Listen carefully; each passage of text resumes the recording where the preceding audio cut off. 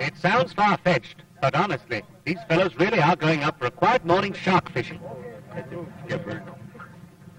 After this, we believe as if somebody said that 3 shillings had been knocked off the income tax. Up in the air, they can see the sharks swimming deep down in the water.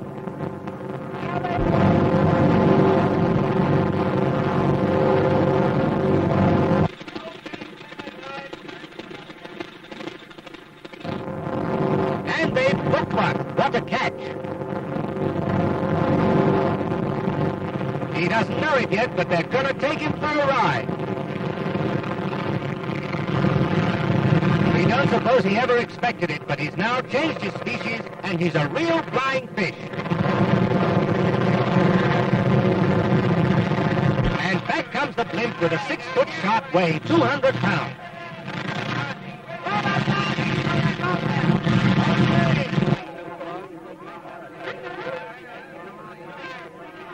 Some fishing. The shark ought to be looking down in the mouth, not the ladies.